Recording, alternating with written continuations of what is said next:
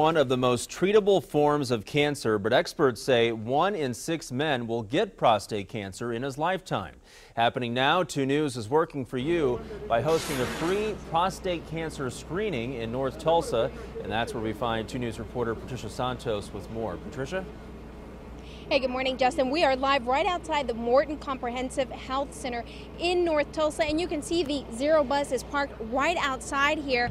This takes about 15 minutes to complete. Now, take a look. For several years, 2 News has partnered with local health organizations to bring you this health screening for free. And here's who should take advantage of this. Any male between 40 to 50 years old, anyone who has a history of prostate cancer, and African American men. A study shows that they are 2.5 times more likely to die from this disease. Now, patients today will undergo a PSA blood test and a physical exam. Joining me right now is Dr. Chris Poles, the Chief Medical Officer here.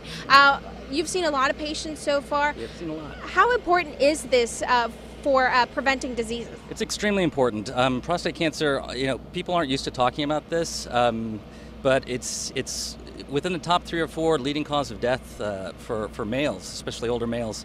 It's an easy thing to prevent. If caught early, it's 100% treatable, curable, and we have about 30,000 men a year die from this disease, and we could lower that significantly if people would get tested when they're supposed to. And I know a lot of people that I talked to today are a little nervous about this. Ease some of those concerns when they come take this exam. Well, it's a very simple process. There could be a physical exam or a blood test or both.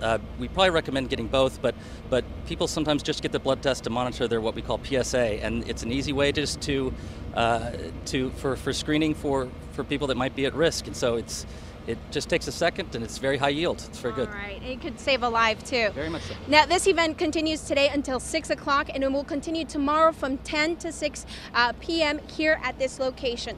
Live in North Tulsa, Patricia Santos, 2 News works for you.